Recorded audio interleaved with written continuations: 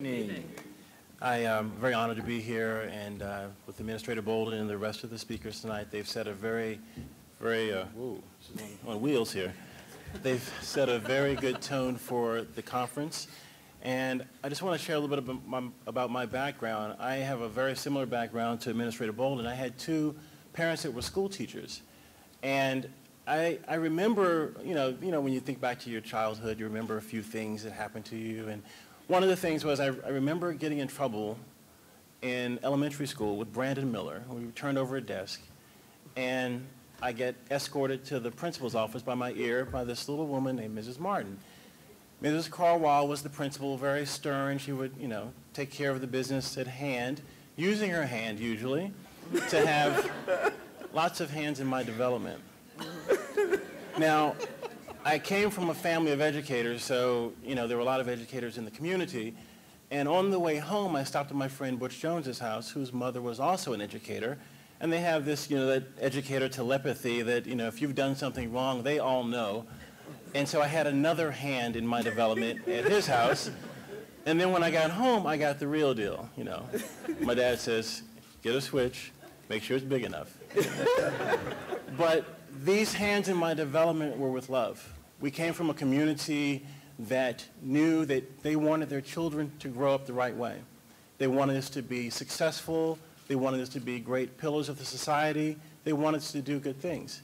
And I think that's what this community is doing here. We are coming together as a team, collaborators across the agency, corporations, nonprofits, people from all over trying to come together to ensure that the students up here have all the tools that they need and required to be the next generation of scientists, engineers, and explorers. Now, one of the pillars here is longitudinal study. When I became an astronaut, I think I was in the Corps for about 2 years, and I went to Goddard Space Flight Center to give a presentation. Now, usually when you give a presentation, they ask you how many times have you flown in space, and at that time I hadn't flown yet. So one kid in the audience said, well, don't astronauts fly in space? So then, does that mean that you're not really an astronaut because you haven't flown in space yet? And so I'm sitting there trying to figure out, you know, what to say next, and this group of kids walk in. It's about 10 of them. They're high school students, and they all fall asleep. So I'm thinking, my career as a motivational speaker is really going downhill at the beginning of my career. But I'm showing Dr. Bernard Harris, who's the first African-American man to do a spacewalk. And one young lady wakes up, you know, she sees him, kind of eyes kind of glazed, and she looks and she hears me say, Dr. Bernard Harris, and then she falls back asleep. About 5 years later, I'm at a conference, a NSBE conference in LA, and I'm signing pictures, and this young lady walks up to me and says, hi, do you remember me? And I'm like, no, I don't, but you want to tell me a little bit more about yourself? She says, well, 5 years ago, I was in a talk that you gave, and I remember falling asleep, but I woke up when I saw Dr. Bernard Harris floating in space. And now I'm going to medical school, and now I'm going to be an astronaut after that. So you never know who's listening, you never know who's watching. That's why it's so important that we as educators, as scientists, as department chairs, as people in the community make sure that we get the right message out. And this one-stop shopping initiative is the right message. You go to one location to see exactly the opportunities you have at NASA.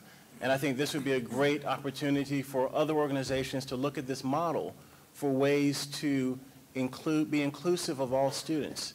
Now, all of you students here, I was a GSRP student, graduate. We don't call that GSRP anymore. Mabel always tells me, don't call it that, just call it fellowship. But I was one of you guys 24 years ago at the University of Virginia. And I had my engineering degree paid for by NASA. After that, I worked for 12 years at NASA Langley as a research scientist. And then a friend of mine, he had the forethought to think that, hey, Leland would be a great astronaut. So he handed me an application. I looked at it, didn't fill it out, and thought nothing of it. Well, that same year, a colleague of mine, Dr. Charlie Camarda, got into the astronaut corps, and I said to myself, well, if that knucklehead can get in, I can get in. And so I was walking, so I then applied. I was thinking about applying, and I was walking up in the hallways of NASA headquarters, and Charlie Bolden had happened to be up there. And I told him I was thinking about applying.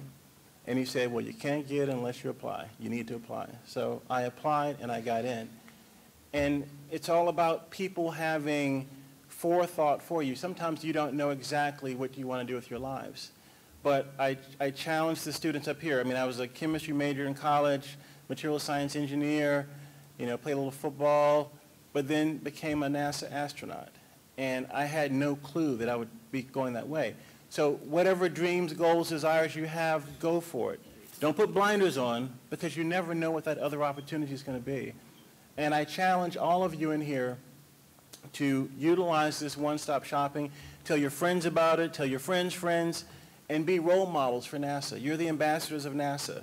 You carry on the legacy of those that have fallen. I've talked to students before about carrying on the legacy of those that have fallen. Some of the people in the Corps, the Columbia accident, the Challenger accident.